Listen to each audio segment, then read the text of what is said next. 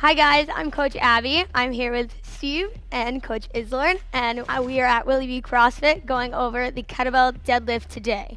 So something super important with the kettlebell deadlift is you want to start right behind the kettlebell, and then you're going to hinge at your hips first, scooting your butt back and down, bend your knees just slightly, reach down for that kettlebell, and then all you're going to do is just stand straight up, opening up your hips all the way, squeezing your glutes at the top, and then you're going to redo the starting position on the way down. So we're going to have Coach Islord and Steve go over the kettlebell deadlift now.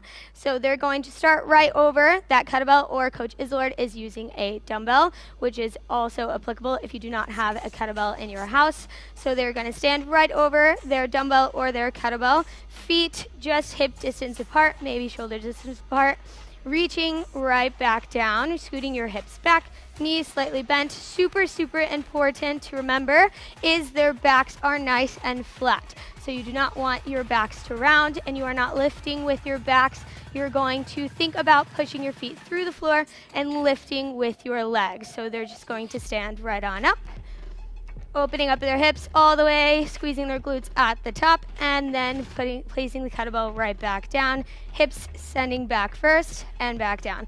And again, and back down. And that is how you do the kettlebell deadlift.